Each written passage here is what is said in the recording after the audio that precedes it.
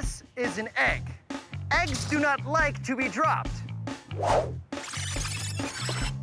Oh, fortunately, we can use the power of science to design something that'll keep the egg safe as it falls. Behold, my egg drop contraptions. The thing I really like about this experiment is there's no wrong way to do this. You can come up with any design you want and see if it works. This one here is a bunch of helium balloons. This structure is just to keep the helium balloons on so the egg can touch down very gently. Here it goes.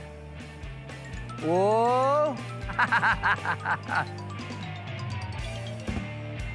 and the egg is unharmed, miraculously sound.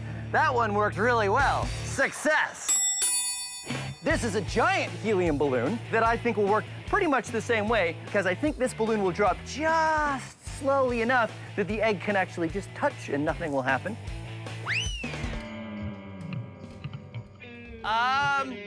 So that didn't work.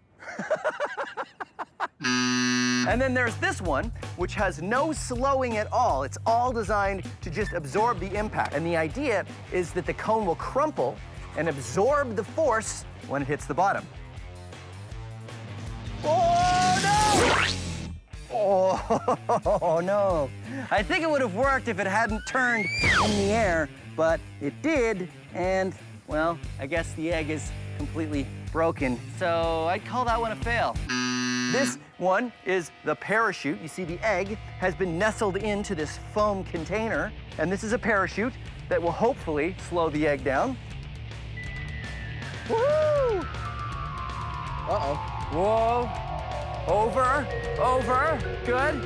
And that one seemed to work well. Yep, the egg is totally fine. The parachute worked.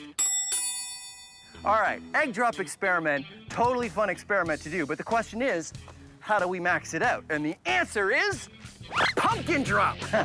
Same thing, except with a pumpkin instead of an egg. Come on. Okay. All right, pumpkin drop with everything attached all at once. Okay, here we go. Ready?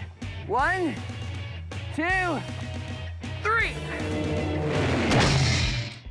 So what we've learned from this is the heavier something is, the more force is acting on it from gravity, which means the harder it is to slow down when it's falling. Okay, fair enough. You win this one, gravity, but I'll beat you next time. I'm gonna get a broom.